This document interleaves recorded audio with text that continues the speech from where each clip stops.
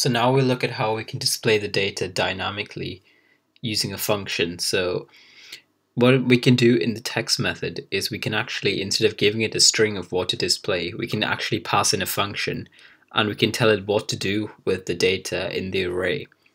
So in this example, instead of giving it the text updated item, what we could instead do is convert this into a function. And the input of this function can be just anything, but it's meant to represent each item in the array. So I'm going to call it thing. And then what we do is we just basically tell it what to return. So if we just return the element itself, it appears on our list like this.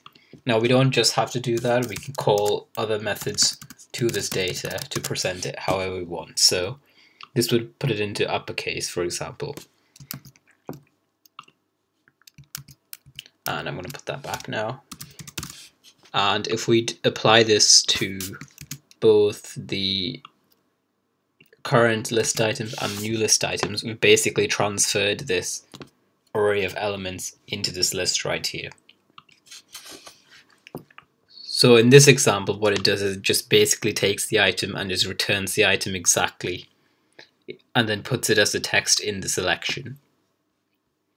So what it wants us to do is it wants us to change the text, so this part here, so that each of the header 2 elements contains the number from the dataset array with space and then USD next to it.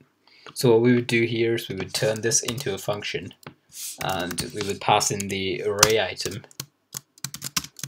And what we want to return is we want to return the exact value of the item in the array with a space and then USD next to it, like so. And that should be all we need to do, so we're going to try the test now.